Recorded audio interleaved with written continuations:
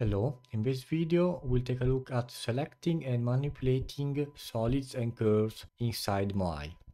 First of all, let's create a box. So let's click on the box icon here in the Draw Solid panel, and let's pick a corner and the second corner, like this. Let's also make a sphere. So click on the sphere, pick center point, like this, left click, drag and left click again.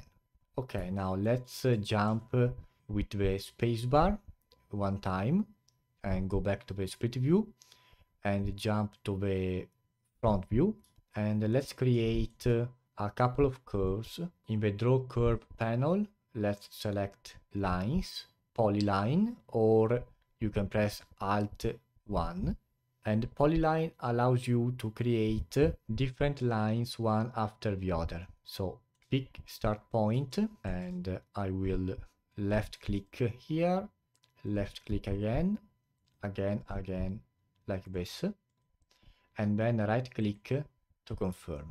I will also make a circle. You can press the icon or Alt 5 for circle if you have my hotkeys, and pick center point, left click and simply drag it. Let's press spacebar and go back to the 3D view. Now, to select objects inside the software, you simply left click one time on the solids or curve that you want. In this case, I selected the box, as you can see. Left click on the blank space, it will be deselected. So let's select it again, and I will also select the sphere and the circle. As you can see, if I left click different objects, they will be added automatically to the selection. So you don't have to press the shift key or another combination. Box drag select from the top left corner to the bottom right corner, and every object that will be inside this square, it will become selected, as you can see. You can also box drag select from the bottom right corner by holding down the left mouse button like before, and every object that we touch, it will be automatically selected. Let's go to the front view, so spacebar and spacebar here on the front view. If I drag from the bottom right corner, as you can see, I'm selecting the circle here as soon as I touch it, and also the other curve. However, if I left click and drag from the top left corner, as you can see, nothing happens because I must enclose both of them to select both of them, or only the circle in this case to select the circle. You can also select faces, edges and points. So if I left click one time to select my box, if you notice, when I hover with the mouse on a face or an edge, they get selected with a more saturated color. So if I left click on the face, now I'm in face selection mode, and I can add other faces to my selection. So I left click on this one and this one, and now we selected those three faces. If I want to select the edges, same thing. I first select my object and then click on the edge, and they are selected. If you have my hotkeys, you can click on one edge, the other edge next to it, and then press Alt A, and it will select the whole loop. This is very useful for making quick bevels, fillets, and this kind of stuff. For selecting points, you must first select your object and then click on Show Points, or press the P key to show them and hide them. And now, as you can see, we have the points. They are similar to vertices in a polygonal software, and I can select them like this. Let's take a look at the browser panel. Left click on the browser icon here on the bottom right corner, and I have three categories: objects, types, and styles. Objects are the objects in my scene. Right now it says no named objects because none of these objects have a name assigned to them. Let's select the sphere, and as you can see here I have unnamed. If I left click on it, I can give it a name like sphere.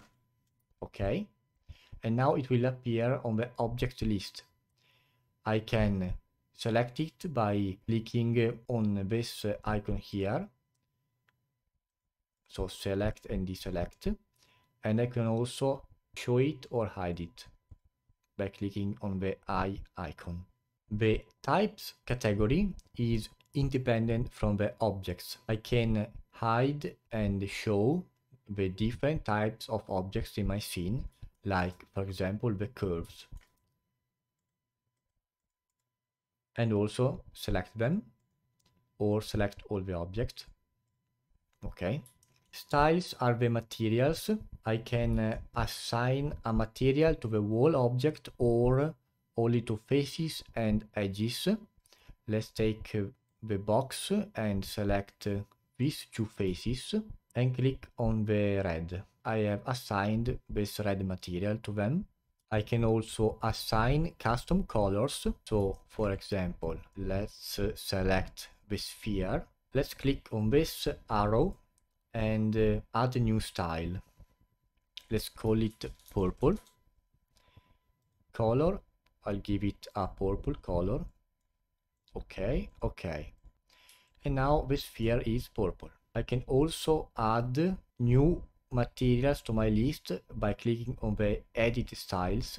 I'll click on the add button, or you can obviously click on the add new style, but let's use the edit styles and add. I'll call it white.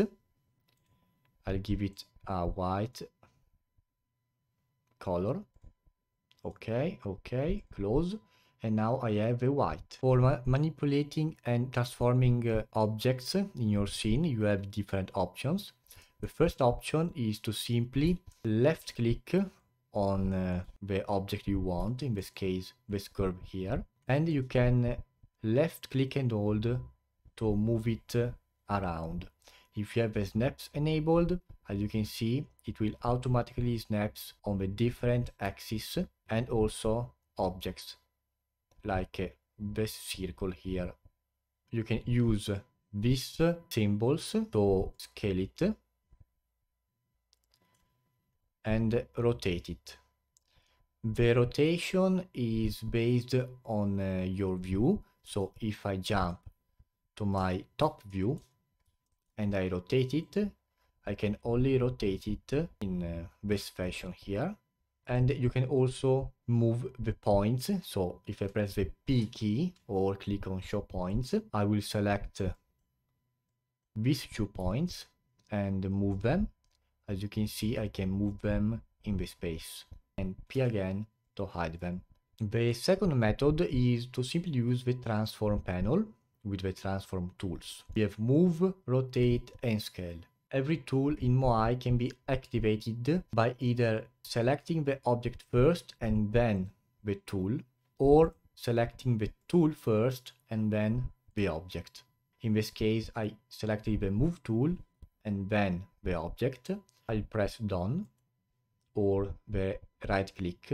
Pick base point, which means the point where the move transformation will start. I'll pick this.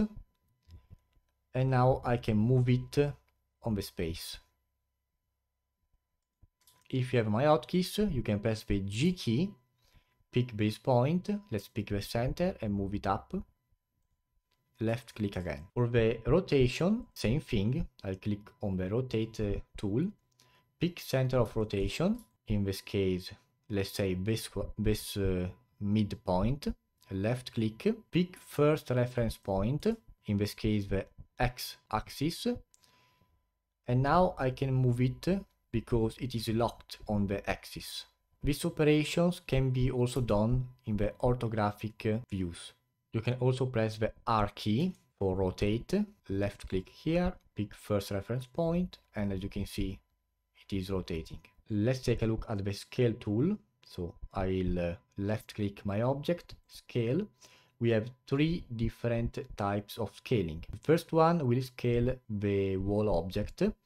Pick origin point, in this case the center. Pick first reference point, the z-axis, but it doesn't change anything in this case, and then I can move it, as you can see. Scale 2D will scale the object in two axes at the same time. So I'll pick this center of this face, left click, pick first reference point, the x-axis, and now as you can see it is scaling in two axes. Scale 1D is what I set up for my hotkeys, so we can press the S key, pick origin point, center, then the scale direction, in this case the X, and I'll make it thinner, like this. Left click again. So that's everything for this video. I hope you enjoyed it. If that's the case, leave a like to support the channel, subscribe to stay up to date with the latest content. If you have any question, comment below, and I'll see you in the next one.